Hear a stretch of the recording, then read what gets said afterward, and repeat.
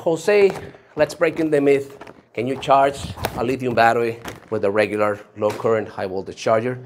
The answer is yes, you can. 2017 Nissan Rogue Hybrid. The battery is completely depleted because the vehicle cut off and consumed the battery. This battery is actually 160 volt when it's supposed to be over 210. The reason for this video is how do we charge a lithium hybrid battery? What charger do I need and how do I do it? Unfortunately, if the hybrid battery gets depleted in your hybrid car, you're gonna have to take it out and charge it manually. Why? Well, simple. You don't have access to the high voltage system. And then because of that, we have to open the battery, yes or yes. So what happened to this car is most for sure that the input shaft goes bad. The vehicle kept driving in electric mode and completely depleted the high voltage battery. So after the transmission is fixed, we need to make sure to bring back the high voltage battery to its nominal energy, which in this case, 3.7 volts per cell. Let's open up and find out. Apparently there's no high voltage over here yet, but there's going to be high voltage, so we need to take the necessary precautions. First thing I'm gonna do, I'm gonna open up the battery. With much careful, I'm gonna open up completely the battery. Here it is. Now we have fully access to the high voltage system, so we gotta be very careful. So first thing I'm gonna do, I'm gonna see how much power do I have right here. I'm going to put on my gloves. Class 0, by the way. The service plug is completely off, but I'm using a Cat 4 in this case. 1, 2, 3, and 4 cell stacks. Let's see how much power each one of the cell stacks has. 42, 42, 42, and 42 volts, which means that it's completely depleted. But wait a minute, this is a lithium battery. How in the world am I gonna charge it? And which machine I have to use? You have many options. You can always completely disassemble the battery blocks and charge the cells individually using, for example, something like this one. This is a normal RC charger with 4 channel that is able to charge nickel metal hydride, nickel cadmium, lithium iron phosphate, but only 4 channels. And you have a bunch of individual cells, so you need a lot of this. Second option, RC charger. You could charge this with a little more aggressively, very similar to this one. The only difference is 2 channels. And there is an alternative way that you can use, which is charging the battery collectively. What? Jose, what are you saying? Which means that I'm going to connect the battery to a high voltage charger, which in this case, I'm going to use this low current charger. Now, which charger I need to use? Well, let me get my numbers. If this is a 210 battery, I need to use a charger that it's able to provide me above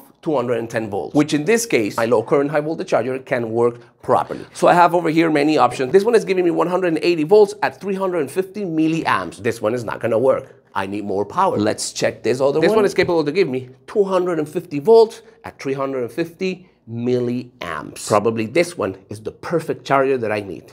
But will it work? Let's hook it up in the battery and we'll see. So the circuit is completely open. The service plug is open. There is no high voltage right here in the output.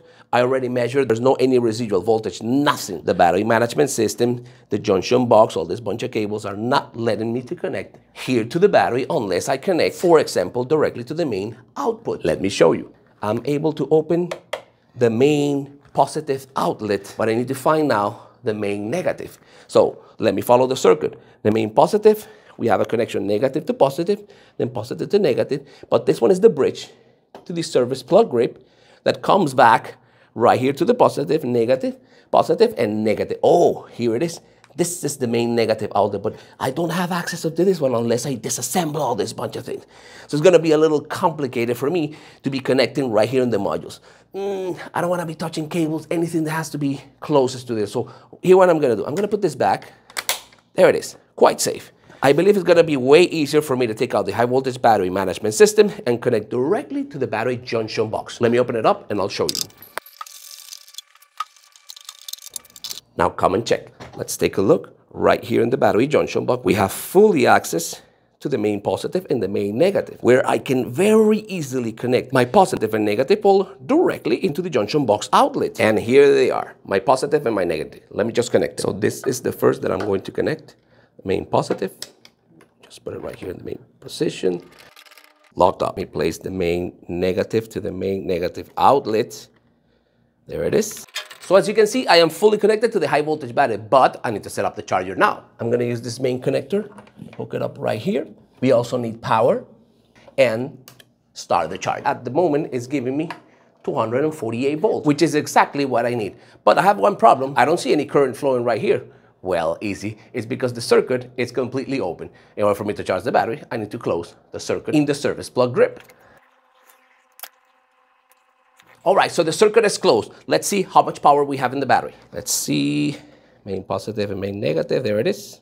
168 volts, which means now I'm able to start the charger and we will see, most for sure, current flow. There it is. We are injecting 250 volts at a very tiny little current in pulses. Obviously, this is a process that has to be done by a professional trained technician, because remember, with this, you're dealing with life-threatening high voltage. So what I'll be doing in the next few hours, I'm going to be monitoring how much power we're injecting here in the battery until we reach at least 210 volts. Can these batteries be overcharged? The answer is yes. So you gotta be very careful, because if you overcharge, you can also get diagnostic trouble code for overcharging. Thus, the vehicle is not going to start. Always work in between the vehicle's parameters. So the main question is, can you charge a lithium battery collectively? The answer is yes. Apply a low current charger and it should be charging with absolutely no problem. Once this reaches 210 volts, this battery is ready to install in the vehicle and good to go. Like and subscribe our channel. That's the only way that you can help us provide more amazing information about hybrid electric vehicles. So if you want to learn more, stick around for more tips. I'll see you then. Bye-bye.